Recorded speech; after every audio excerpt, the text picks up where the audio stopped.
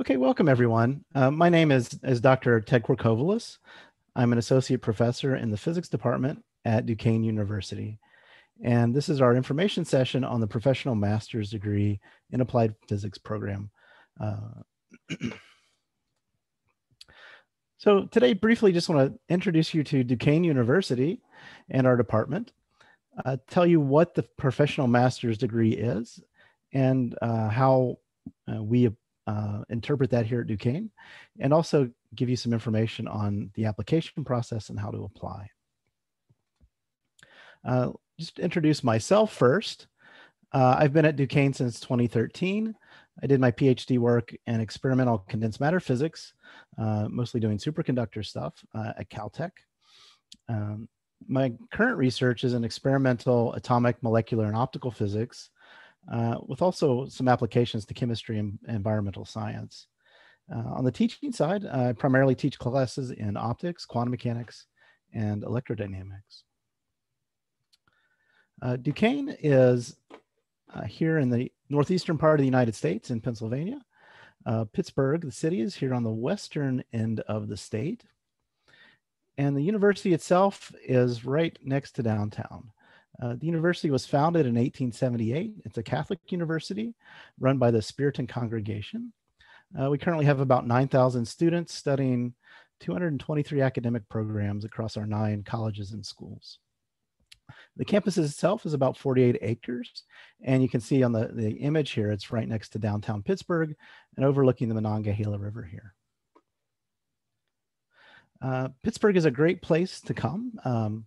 One of the reasons that we got into this program is because of the needs of these employers that you see here. We felt that there was a need for people with the unique skills we could provide. And so just locally, we have companies that you probably recognize, everything from Google, PPG, Alcoa, Westco, formerly Westinghouse. 26 is a semiconductor and an optics manufacturer. And there's a few other listed here through all kinds of software, robotics, electronics, biotech. And it was rated by LinkedIn and Truly as one of the top markets for recent graduates. And one of the portions of our program is every student will do an internship at perhaps one of these companies or others here in the area. Pittsburgh is also a great place to live. It's a major academic center. There's 3 major universities here: Duquesne, the University of Pittsburgh, and Carnegie Mellon University, and several smaller universities. So there's lots of young people around doing lots of exciting things. It's a vibrant cultural center. There's a lot of great food here, music. You can see the photo of the Pittsburgh Symphony Orchestra, which is regularly winning Grammy Awards for their recordings. Art and theater in the Cultural Center downtown. We have major sports teams. You can see in the background the baseball stadium there. It's also a good location to get around as a student. We have good public transit. There's buses and light rail that run right by the campus, all over the city and into the suburbs. The city is also located near a lot of great outdoors locations. If you like camping and hiking, there's things like Ohio State Park. The Appalachian Trail is about an hour south of here. And it's well connected. International airport with flights all over the United States and also Europe and Canada. And also train service to major cities like Chicago, Washington, Philadelphia, New York. Here are the physics faculty. We're a small department. There are 8 of us here, you can see, listed alphabetically with a variety of backgrounds and interests. So primarily in the graduate program, you'll see myself, Dr. Sharescu. I'll talk a little bit about her work later. Dr. Wang, who's teaching our computational physics course, and Dr. Minbakhtar, whose specialty is in environmental, nuclear, and particle physics. So what is a professional master's degree? This is maybe not a very common degree. It's an advanced degree, obviously, but it has both technical and business components. And I'll talk more about the curriculum here in a little bit. And we built this program based on interviews from our alumni who work in industry and employers here in the area to figure out what skills you need, not so much maybe what particular courses, but what you need to do in those courses to get the skills that you will use on the job. Here's one of our alumni here on the right, Sean. He graduated with his bachelor's from Duquesne back in 2010, and now he works as an optical scientist at a defense contractor. And he talks about his Duquesne physics degree helped him in so many ways. It's not enough to excel only at a few skills. Employers are looking for a true polymath. Sean is one of the alumni we interviewed when we were building this program, and he thinks that we have an ambitious, unique approach to build the kind of broad skill set needed in today's jobs. And this is really our goal. And then we also believe this is a great value for you. It's a 2-year program. You'll get a graduate degree, and the skills are specific to what you will need when you get to the job. Throughout the country, this is not Duquesne data, this is throughout the United States, but physics master's graduates get well-paying jobs. You can see on the left here some of the various fields that people go into. Obviously, the largest group here is physics or astronomy, but almost an equal number go into engineering, fair number in computer science, education, etc. And you can see a starting salary in the United States for someone with a physics master's degree. You can see the range here. So, the mean value is about $70,000 per year, up into the 6 figures here. And not only are they well-paying jobs, people report that they like the jobs they have with their physics master's degree. So this graph here shows, satisfaction survey on various aspects of their jobs, and everything from job security to benefits to their overall satisfaction. So you can see that, well more than 3/4 of physics master's holders say that they are satisfied or very satisfied with their job. So you may have a couple questions. First of all, how is this program, this professional master's program, different from a traditional or what we refer to as an academic physics master's degree? The key is in the nature of the courses. So here we're going to emphasize skills and tools used in a modern industrial or government research type facility rather than a university lab. And this is based on the skills that the employers themselves tell us that they need. So that includes how to use various types of equipment, various types of software that you see in a commercial laboratory. In the university lab, we often do things differently. For example, in my own research, I build a lot of my own equipment. But when you're working for an employer, they want you to know how to use the things they can buy commercially. And so we're going to focus on that. We also have several business courses that you'll be taking. And the idea here is to prepare you to go directly into management roles or to start your own companies. So business skills are not something you commonly see with physics majors at the bachelor's level. And so we want to broaden everyone's horizons and give them more opportunities once they get to the workforce. Now, how does this differ from like an engineering master's degree? Well, there's some overlap in the topics, but our point of view is a little bit different. We are a physics degree. We believe in basic research is the way to go. And so we teach from a ground up perspective. The solutions to problems come from basic principles. If you can go back to Newton's law, F equals ma, you can get a lot of good stuff done. So we use those basic ideas, and then we use modern tools like hardware and modern software. And understanding the tools is just as important as knowing how to use them. That's our point of view, and that's how our program differentiates itself from an engineering type background. So basically, if needed, our graduates can build something from the ground up using basic science knowledge. So here's more formal language about the learning goals of our program. We've identified 4 categories of goals. We like our students to demonstrate content knowledge in areas of applied physics that are relevant to the current scientific and technological enterprises. We like our students to demonstrate knowledge and skills for the measurement and control of physical variables, as well as transduction of changes in these variables through physical phenomena. In other words, build devices to measure and control things. The third bullet point here is to demonstrate knowledge using computer models and simulations of physical phenomena and processes.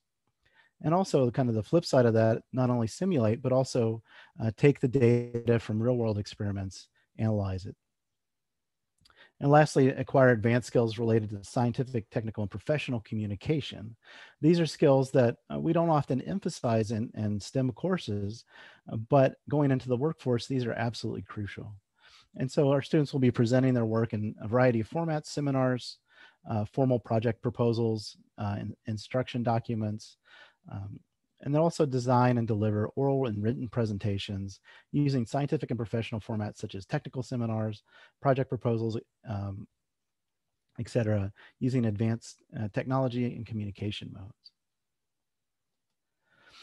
We have a handful of core technical competency goals. We want our students to be well grounded on a theoretical basis. So that means things like quantum mechanics, electrodynamics, optics, mathematical methods, computational methods, condensed matter materials, etc. And our students will learn a variety of software tools, including Python, MATLAB, Maple, Multisim, Zemax, which is an optical simulation software, LabVIEW, which is a command and control software set, and CAD, computer automated design. Some of our focus things are on optics, and particularly in the optics course that I'll be teaching. We'll be talking about imaging, interferometry, fiber optics, nonlinear optics, lasers, spectroscopy, and several other things here. There's also an instrumentation course, which is focused on building electronic devices to talk to instruments and control instruments. So that consists of analog and digital circuits, microprocessors, tools like spectrum analyzers, network analyzers, digital synthesizers, FPGA programmable chips, high-speed acquisition and control, designing your own printed circuit boards, and then a handful of other hardware that we'll need throughout the courses, things like 3D printing, how to use the machine shop, the mill, and the lathe, etc. Mossbausch spectroscopy for characterizing materials, ball milling for manufacturing nanomaterials. So this is just a sampling of the different things that we've folded into all of our coursework here. So here's the curriculum itself. It's a 2-year program spanning 36 credits. A credit is roughly 1 hour of instruction per week. So there's a couple of foundational courses every semester. Students will be enrolled in a professional seminar. So this is where we bring in outside speakers from industry and universities to discuss their work and their research. There's 2 science communications courses, which are focused on formal communications, like writing research proposals, giving formal reports, things like that. Next are 15 credits of what we call technical core. These are your physics classes, if you will. So these are things, some of the courses are advanced optical theory and devices. That's one I'll be teaching. Data acquisition and control, computational physics, where you write computer code to model physical systems. And then some additionally technical electives. So for example, material science course or quantum optics course, in addition to anything else that we may offer as time goes by. Then we get to the business core. So these are 3 courses that we worked carefully with the Palumbo School of Business here at Duquesne University to pick the courses that best match what we're trying to do. And they identified these 3 courses, which are part of their award-winning online course series in ethics and stakeholder management, entrepreneurial management, and behavior and organizations. And then finally, the last semester of the program, students will do a capstone project. And this will involve solving a real-world problem in collaboration with an industry partner, or perhaps an optional thesis if you prefer to do kind of a more traditional conclusion to your master's program. This is our 36 credits of coursework. In addition, every student is required to do a summer internship with an industrial partner, and we will work with you to find those locations. And we're already getting some employers lined up so that to help you guys get that crucial step there. So a little more detail how this sequencing would go. So this is again, it's a 2-year or 4-semester program. This is, for example, students who start this fall would take the professional seminar, the science communication class, the advanced optical theory and devices course. That's the one I'm teaching. Material science course will be taught by Dr. Monica Sharescu. In the spring of your first year, again, the professional seminar and science communication courses. Additionally, computational physics course that'll be taught by Dr. Yang Wang, who works at the Pittsburgh Supercomputing Center. And then ethics and stakeholder management in the School of Business. So following that semester, students will do a 12-week internship with an industrial partner, either here in Pittsburgh or anywhere really, as long as we can get the schedules worked out. And there you'll be working on the job site, learning hands-on skills, and hopefully building up some ideas for things that may become your capstone project at the end of your second year. After you return from your internship, the second year, again, this is some example of the courses: a professional seminar, quantum optics course, which will be taught by me. Data acquisition and control will be taught by Dr. Fatia bin Mokhtar, she's a particle physicist, so they do all this really huge data sets and high-speed electronics. It's pretty amazing to me, actually. And then the entrepreneurial management course within the School of Business. And then the final semester, we'll take again, the seminar is every semester, and then the behavior and organizations is kind of the culmination of the business sequence. And that's one of their favorite courses. They're always talking about this one. So I think our students are going to enjoy that. And then, the majority of your time will be spent on your capstone project. So this is our sequence. So after 2 years, you'll finish with your master's, a professional master's in applied physics. Just to give you a flavor of what the courses might be, this is the course I'm teaching in the fall. And so it's called Advanced Optical Theory and Devices. So this is an optics course. And the particular flavor is we're going to look at optics as used in research and development settings. So we're going to look both at theoretical background for things like, we'll start with geometric optics and then work our way up to Fourier optics and eventually quantum optics. And practical application. This course is a hybrid course. There's 2 hours per week of lecture and 3 hours per week of lab. And so we'll talk about things in the classroom and then we'll go to the lab and build them. Things like interferometers, single photon detection systems, perhaps some quantum entanglement stuff if we have time. And you'll be using hand-on state-of-the-art software and hardware. Software like Zemax, CAD programs, MATLAB, LabVIEW, Python, all these things to both design systems and then control and read out equipment in the lab. And then we'll use some hardware like optical fibers, acousto-optic modulators, diffractive optics, nonlinear optics, interferometers, cameras and imaging systems, all kinds of fun stuff. And like I said, this is a combination of lecture and lab. We'll be talking about the theory, we'll be doing simulations on the computer, and we'll be building stuff. And so I'm pretty excited to get this going in the fall. Our facilities in the Department of Physics, we have teaching laboratories for electronics, optics, modern physics, computational physics. We have modern oscilloscopes, optics, test equipment like spectrum analyzers, network analyzers, digital testing equipment. We have lab setups in the optics lab for things like single photon measurements and coincident detection, in addition to several kinds of lasers, spectroscopy systems, et cetera. We have pulse nuclear magnetic resonance machine. And we have research laboratories for atomic physics, optics, that's my area of expertise, and nanomaterials. And then we have research offsite in high energy physics and particle physics.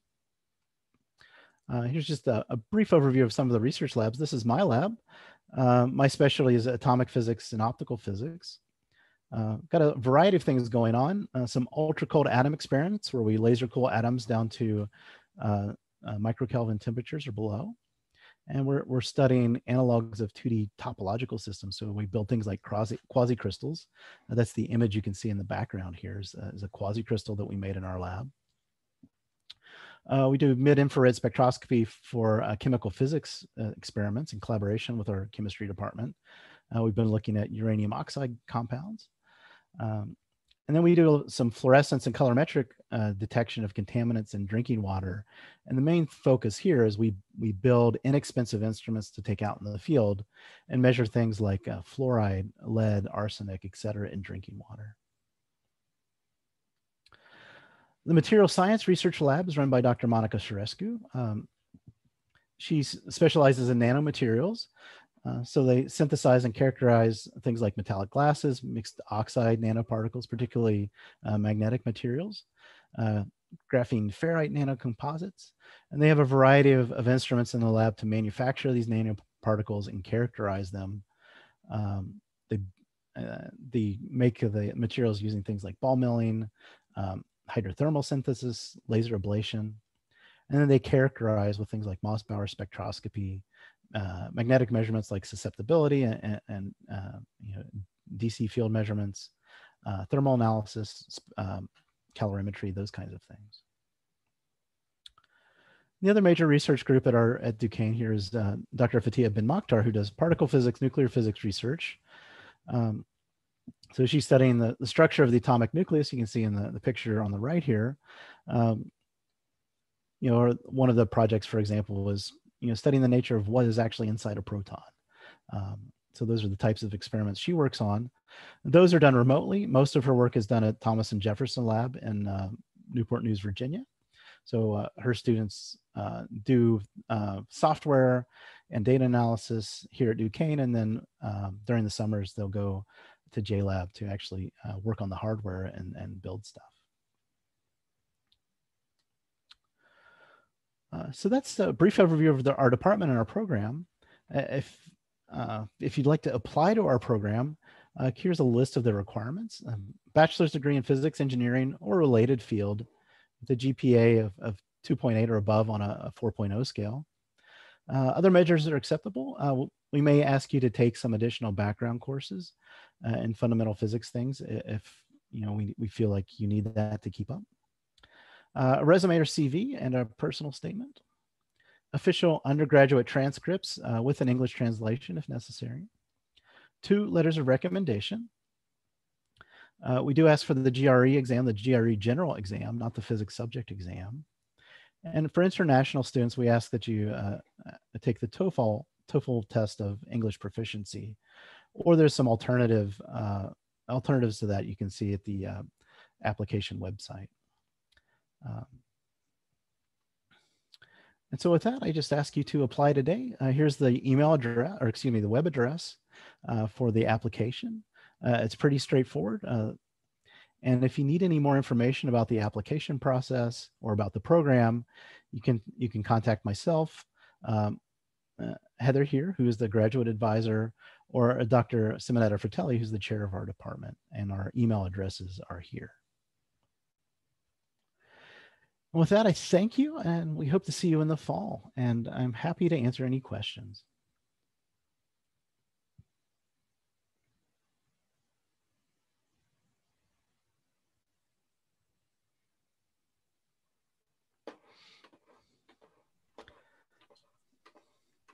Okay, well, if there's no questions, be sure to check out our website. You can also find links to all the faculty members. You can find a link to my research website if you're interested in that. I think Terry had a question. I saw you raising your hand there. Yeah, I had a question for you, Ted. Hi, good to meet you. Thank you for the presentation. What characteristic of a student makes them successful at the master's level? What would you say the difference is between a successful undergrad and a successful master's student? Well, I think the difference is, I don't think it's so much a difference in the student, but the type of coursework. You're able to much more focus on these courses in the master's program.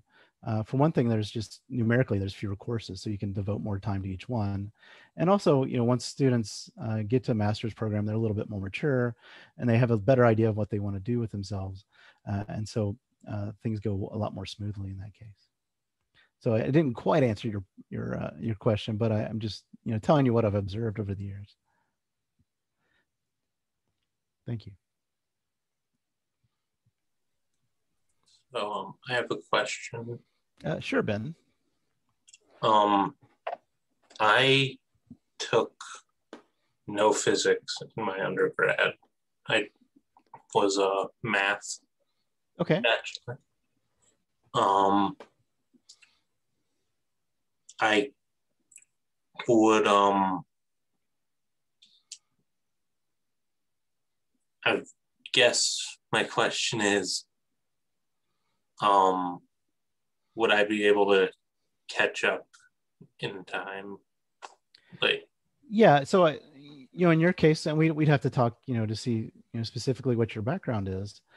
But in general, we probably ask you to take, a course in, say, optics and electro dynamics and maybe quantum mechanics, just to get you up to speed. The good thing is coming from a math background, I think those classes will be easy for you. But just to make sure you know everything before we get into the more advanced classwork, we probably would ask you to take those additional courses. okay. And if I were to take them, say, over the summer at a community college, would that be acceptable? We'd have to talk and see what the details are. Okay. So yeah, you can keep in touch and we'll let you know what works and what else you can do. Sure.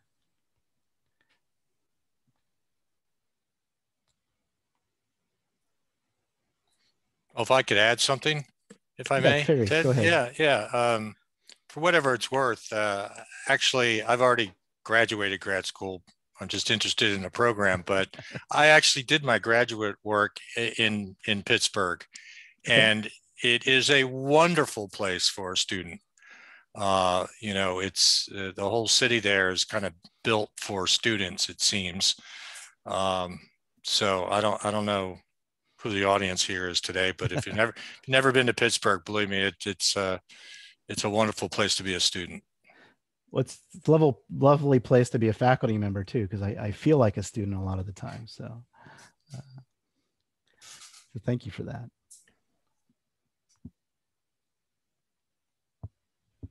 How long is the program been in existence? I missed the first minute and a half, so excuse me, but so this is a brand new program. Brand new. Okay. Yeah, our first incoming class will start in the fall. So great. I think I interrupted someone. Yeah, I was going to ask for which are the deadlines or. So the application deadline is July 1st. Okay.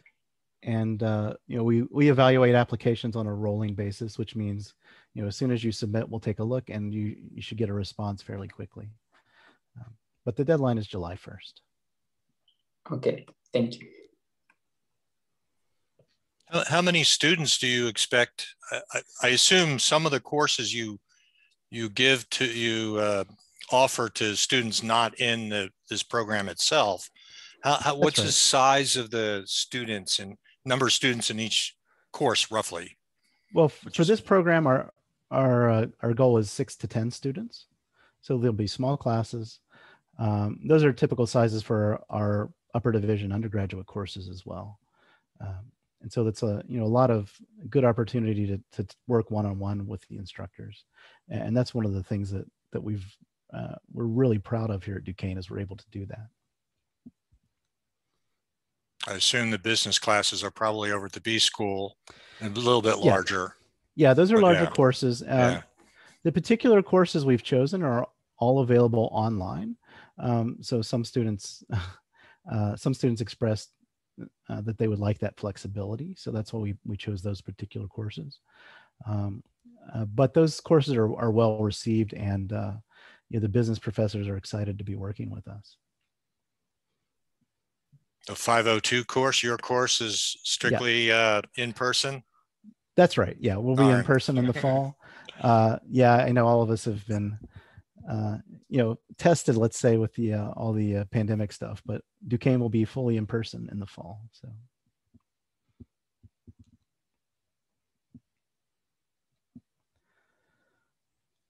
Okay, if there are no other questions, I'll end it here. Thank you everyone for coming.